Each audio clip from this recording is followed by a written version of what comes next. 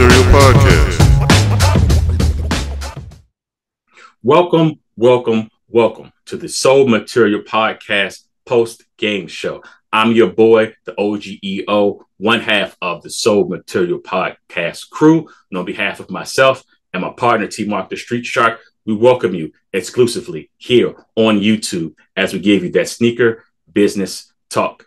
And today we are going to review something we talked about here also on YouTube, the phone order era, and what an era it was. And I had just an enjoyable time going through the plethora of shoes and apparel and jerseys and hoodies that I got over that time period, calling on the phone, getting stuff in the mail between USPS and UPS and FedEx on the dime. It was one time I was getting like 8 or 9 packages a week. It was that serious. But if you were in tune, you got your deals, you got your steals, and it was what it was. But I wanted to prioritize one of my top 5 shoes of all time, as opposed to giving me something that's hot right now and showing you how cheap I paid for it and so forth. No, we're about clarity over popularity here. And I believe that this model right here that is beside me, this Air Max 95, has been not only a staple, but it has been a constant throughout the community, no matter what's hot and what's popping or what's cold. The Air Max 95 has remained consistent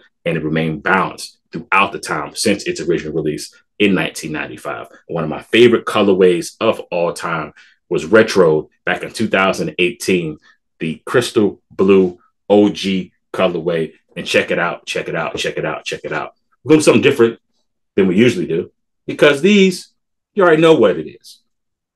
The story is more about how I acquired them, what I did, what it meant to me, and so forth.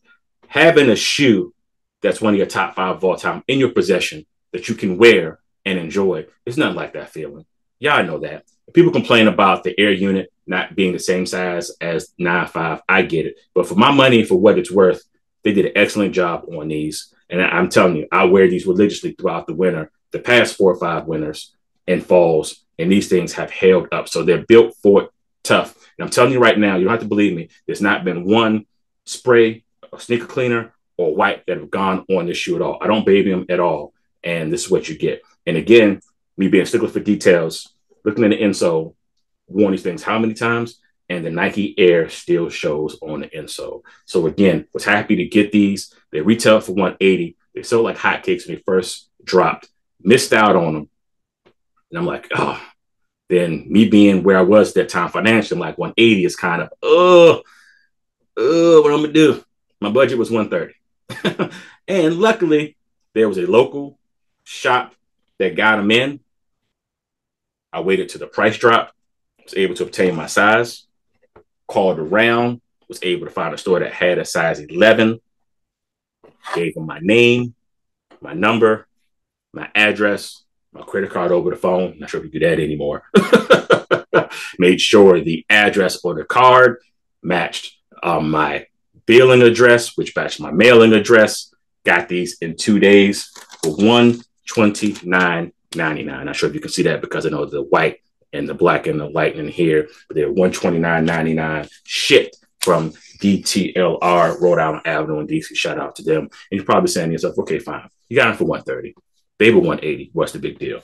When these dropped, they were easily going for $30, $40 over retail. Finding my size was a hassle. People were doubling, tripling up because they know next time they were going to retro. Y'all know how it is. So to find your size and to get a deal on them, and not necessarily a steal, but a deal. And if it's in your top 5, it means a whole lot more to you. And especially now, because let's just go to the internet and see how much these are going for. If you want to just grab a pair right now in a size 11. Let's go ahead and let that focus in and zoom in so you can see on StockX.